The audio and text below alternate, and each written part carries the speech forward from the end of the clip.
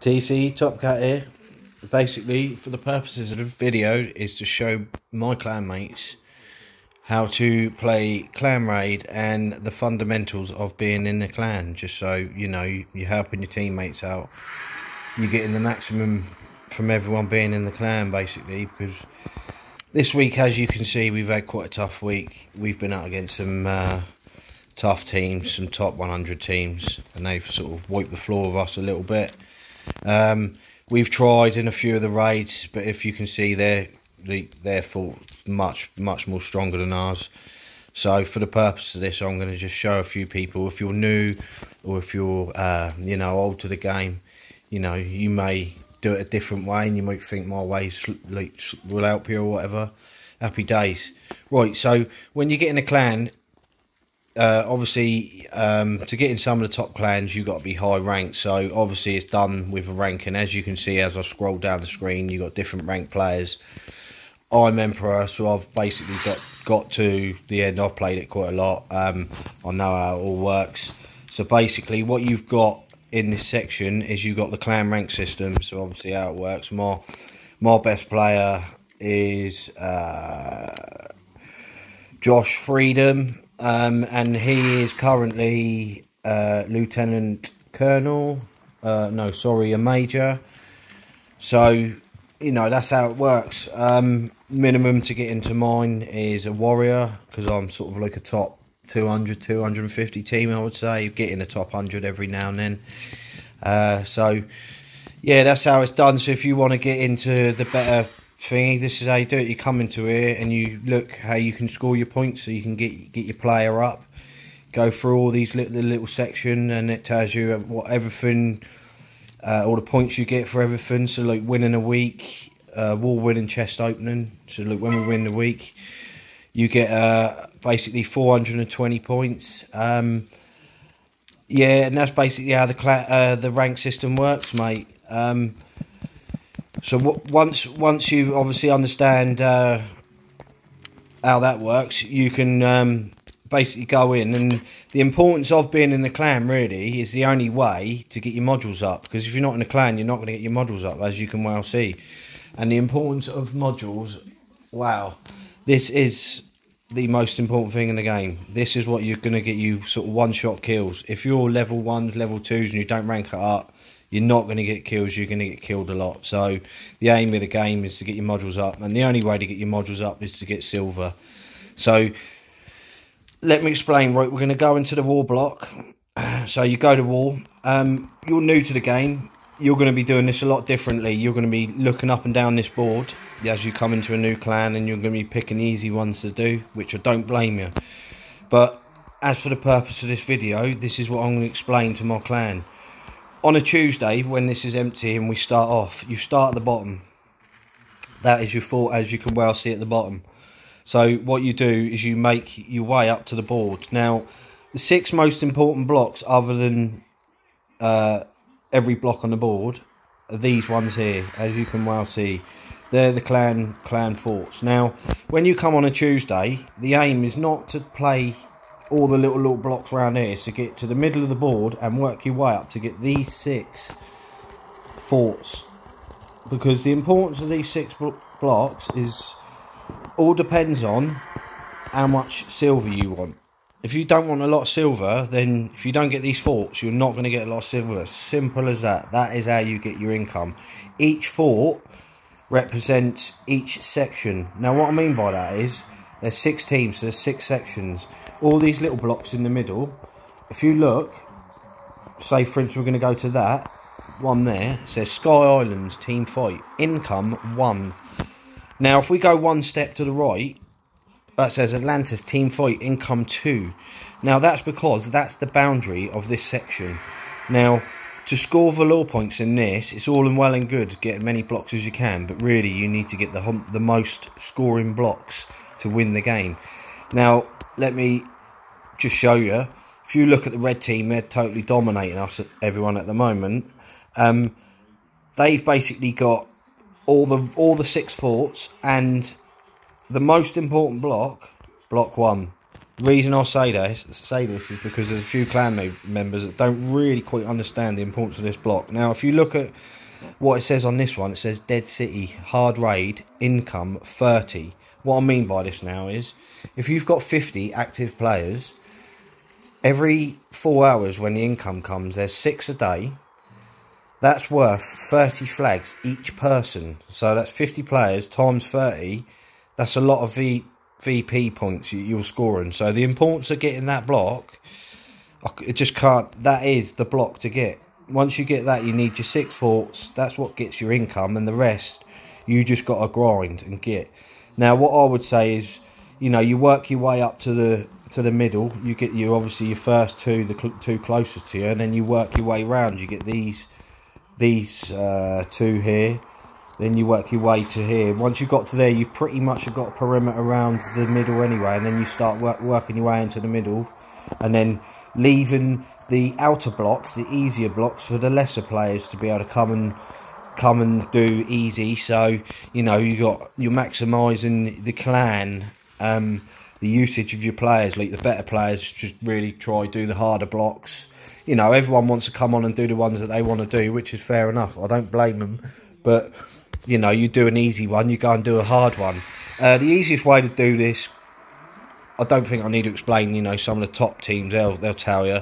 You come on and do it in pairs, do it in threes, do it in fours. You get, like, one of the missions done, like, say, 100 backup kills on one of the maps. Well annoying. You know that's going to take you 5, 6, 7 games to get some good kills. That's going to take 1 or 2 games if you go in as a team. So just to make it easier, that's what I would, you know, that's the best way to go about it. You know, if you've got enough players to come on and play like that, that's the way it is. But if you currently look here, it's Friday night, me and Freedom currently on. So, you know, we're a good clan, but we're not up there because we don't have enough players on all the time to be able to dominate teams. You know, when you win week in, week out. Right, what I'm going to do now is I'm going to show you basically clan raid, because I've got a few players in our team that don't quite know what they're doing when it comes to clan raid. So what I'm going to do for the purpose of this is I'm going to go and do a tank test. Now, a tank test will take you into basically a clan raid. You can do it on your own or whatever, but I've had to weaken my base for this, just so I can show my team and, you know, other teams ways that you can do this on your own. Bearing in mind, my fort at the moment is 3,200, I believe. So, you know, I'm doing a 3,200 fort on my own, so it's not impossible to do this on your own, and I'm going to show you the way of doing it. As you can well see there was a mine. I took that mine out. As my tank is close to it, my tank goes over it, I'm gone. They respawn. Each trap on the map respawns after 30 seconds. Beware of that. Let's take out these men coming round. Right. What you're doing here, usually there's turrets there, so you're going to take the turrets out. Best way to go about this, if you're up against a really hard team, use your tank as your shield, because the whole point of this is to get to the tank to the other side. You know, the tank's got much stronger armour than what we have, and obviously ourselves. So if we get hit a few times by, you know, a couple of men coming over the bridge, you're likely to go down. Look, I'll show you. You know, you take quite a few little hits from that, and your health's gone. Just one little zap. If a few people come down the corner, you're in trouble. So what I do on this, you know, generally you got turrets, you take them turrets out down there and you try and make your way up to here. Right, for the purpose of this, and this is for the clan, what I do is I get to this pod. Now, what I might expect you to do is get to the pod, stand still next to us and just start shooting. The first ones you want to be taken out are these 2 ones that I'm going for. There's usually 2 turrets here, they're the closest ones. Bearing in mind, if you look at the screen, I'm getting twice the shot power because it's damage boost. That is the whole purpose of the tank staying where it is. That's why I keep saying stand still to my players, because if they move, the tank moves. The other advantage to this, because I'm on an armour pod, if there's 2 or 3 of you here, one goes down, you revive them straight away. It literally counts 1, 2, 3 back up, and they're up with full armour, full health. That's the reason why I say stand still. So if you go down, you haven't got to crawl, you know, potentially get us killed in the meantime, waiting for you to come over. If you're there, you're getting respawned straight away. Once I clear them out of the way, I'll start moving the tank round. What I'm going to do though, is I'm going to use the tank as a shield, because obviously, it's still sticky out there. I don't know what's coming. I'm going to use the tank. Look, tank taking him out, no problem. I can now concentrate on wiping this dude out here. Once he's out of the way. Right, I'm still in the tank damage boost area, and I'm moving the tank along. But what I'm doing is I'm taking things out as I'm going along. So basically I've got all the turrets in my aim. They can't get me because I'm too far away. I'm going to wipe them out. Basically I've now cleared the path. All I've got to do really is walk this tank up there. Right, now we've got to the traps. Don't blow the traps up before you get to them, because if you do, they're going to respawn within 30 seconds. You don't know they're there, you're going to walk on them, they're going to kill you.